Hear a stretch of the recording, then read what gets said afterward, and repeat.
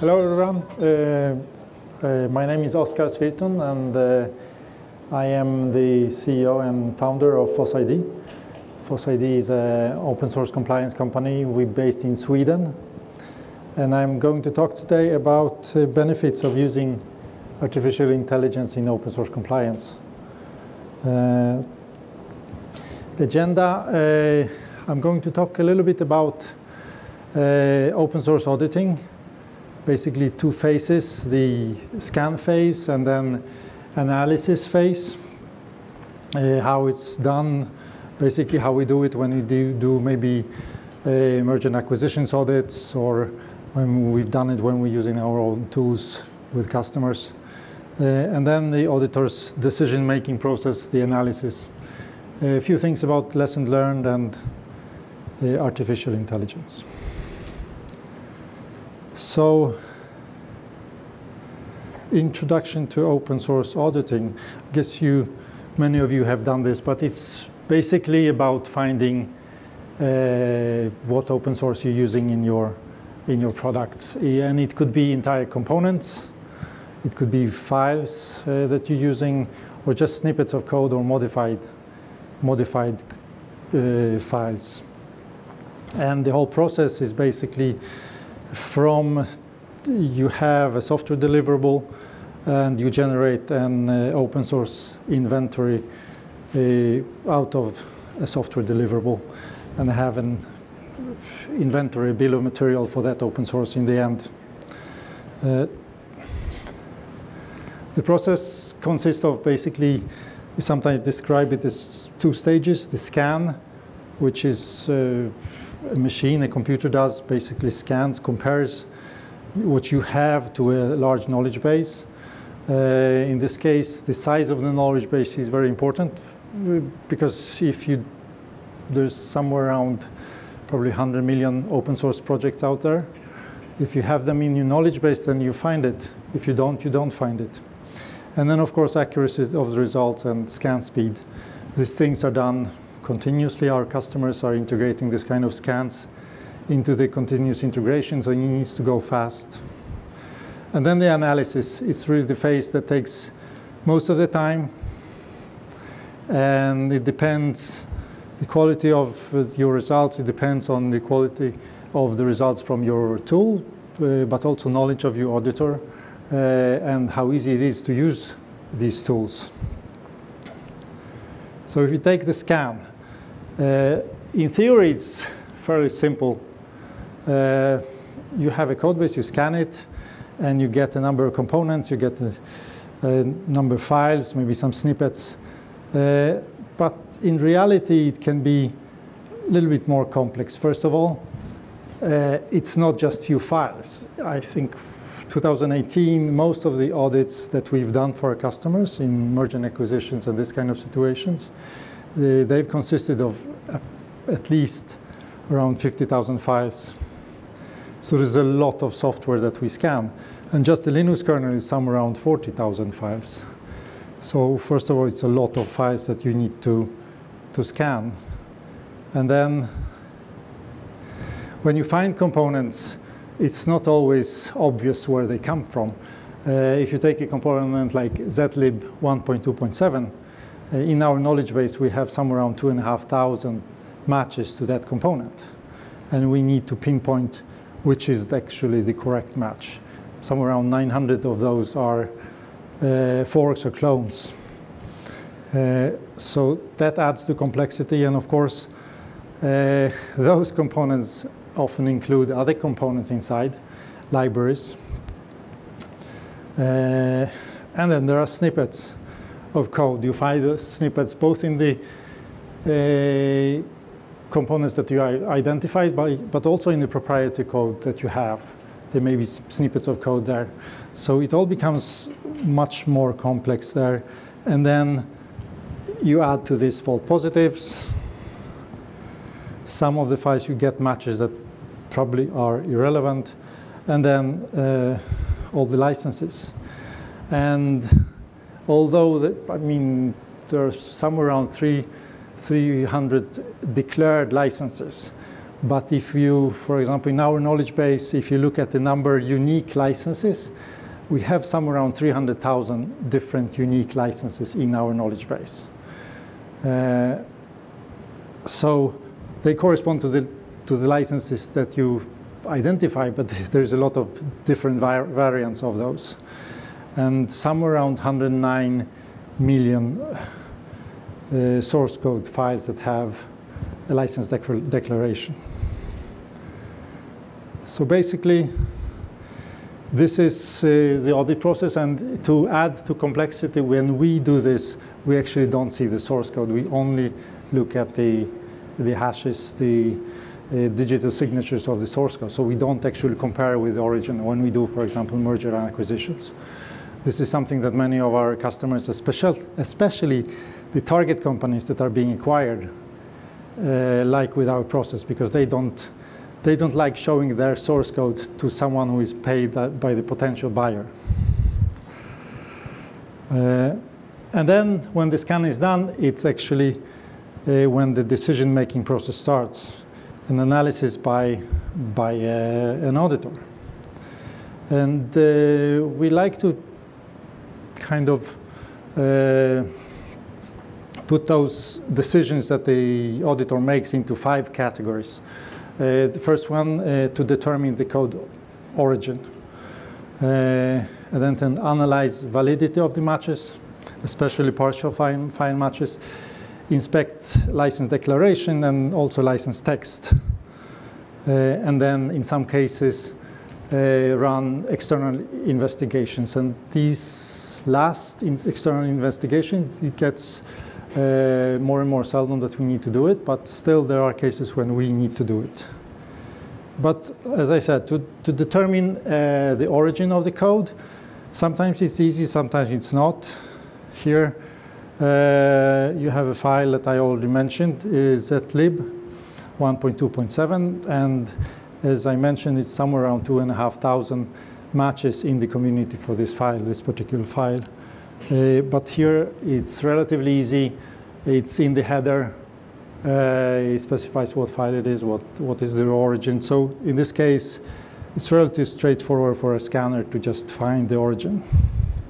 It's not always this easy, but sometimes it is. And then to analyze validity of the partial matches, if you look at this file here, we actually took a proprietary file and we put a Linux function into this file. So what we do here on the left-hand side is our proprietary file with the function included in it, Linux function, and then the community file on the right-hand side. And if you look at those side by side, you see these are actually there has been a function copied into your proprietary file. You can see that, you see it's a valid function. You understand you need to do something about it, or it may or may not be a problem. It depends on your policies within the company and so on and so forth. This is a GPL file from the Linux kernel. But in some cases, it's the snippet of code that you find may not be relevant. And one such case could be an import statement in Java. This is not something you would have copyright for. So what the scanner needs to do here is need to determine this file is not relevant. You need to discard it.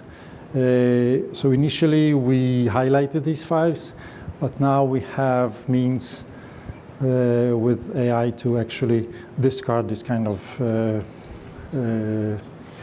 matches, so we just don't show those. And then the next thing is to actually inspect license declarations. And as with the other cases, there are cases when this is very simple. Here, Node.js, it is an MIT component, and in this specific file that belongs to Node.js, it's actually another license, but it's also here declared in the license header. It's a Mozilla public license. So this is relatively straightforward. The scanner will find it and will determine correctly what it is. But it's not always that easy, because for a scanner, if you have a license declaration like this one, it actually doesn't say which license it is, but rather which license it is not. Here specifically it says this is not an MIT. This is not a GPL v3 file. It specifically says that this is a public domain file, unlicensed. So it's more difficult for a scanner to actually determine what this is. So here you need to employ some AI technologies to actually identify this file correctly. And the same thing can happen with license texts. If you have a component, you have often a file which is called a license or copying, where the information about the file is included. And in this case, you have the information. It's a Ghost script, and it's licensed under GPL v2. It's specified there. So as soon as the scanner finds this information, it can mark this file as GPL file. This is relatively easy. And this is another case. It's actually not so easy. If an auditor looks at this one, he sees a license header. It's Apache license. It's Apache license v2. It comes from a project at GitHub, Pocket Warriors. And you can actually, you probably would consider this as an Apache file, which it is actually not. Because if you look at the GitHub repo for this one, you actually will find that there were some additions and deletions from the license. And so basically here is a screenshot from our tool where you see that some words have been replaced. Instead of you may, the license now says you cannot reproduce and distribute copies of this software. And they change some more of the license text and even add a section 10, which specifically says usage of these files are allowed by the legal owner under these terms. You do not edit them under any circumstances. You only use these files for PocketMine API website, pocketmine.net. So this is actually no longer, it's certainly not Apache. It's not even open source. And an auditor who would see this file, who would see that license initially, it probably wouldn't discover it unless you run some kind of investigation here. And the last part is another difficulty. There are corner cases where here you have a file, an example. You identify this file as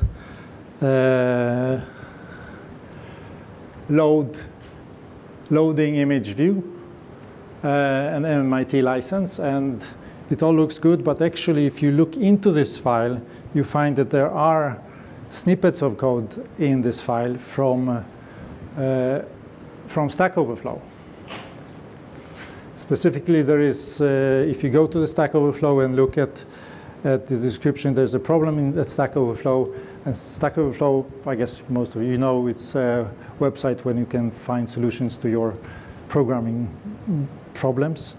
And there's an article about how to get the position of a picture inside an image view. And there is some code associated to it, and that code has been copied into that component. So coming from Stack Overflow, it's not MIT license. It's the license that is used for the contributed code to Stack Overflow, which is a weak copyleft license, basically. So the whole component is no longer MIT.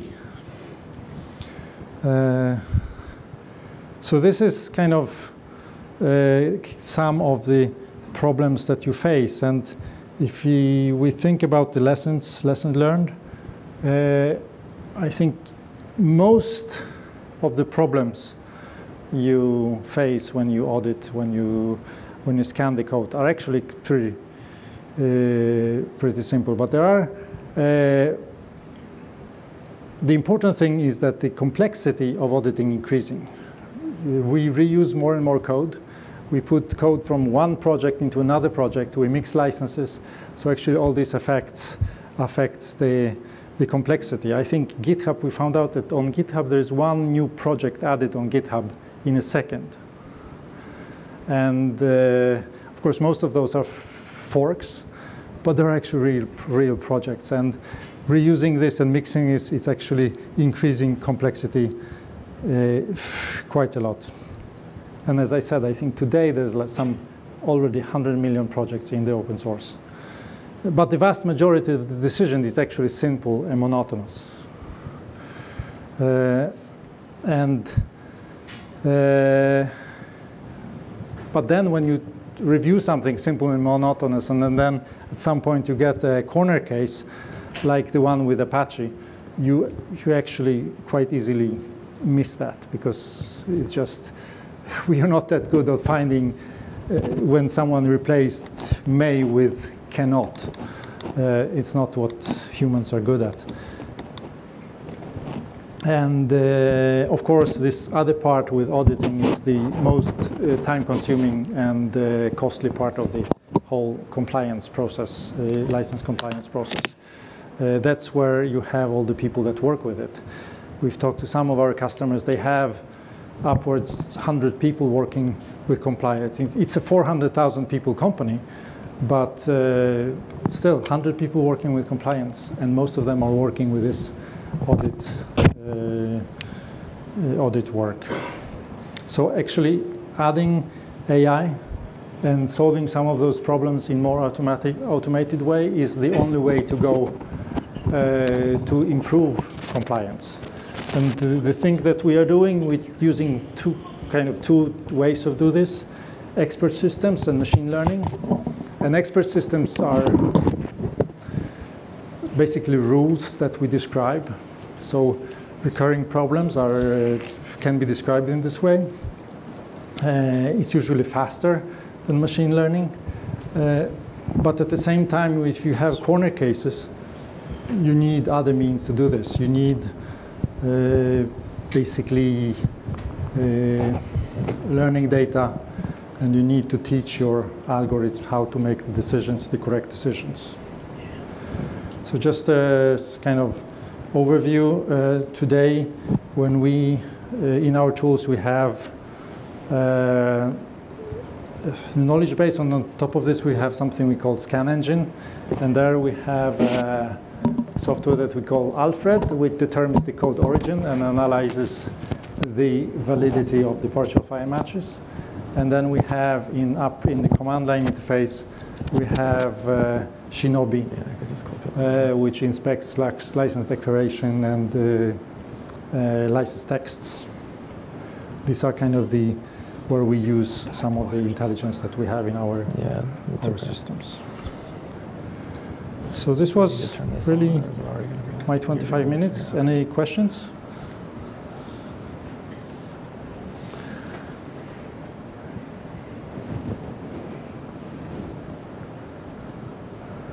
Thank you.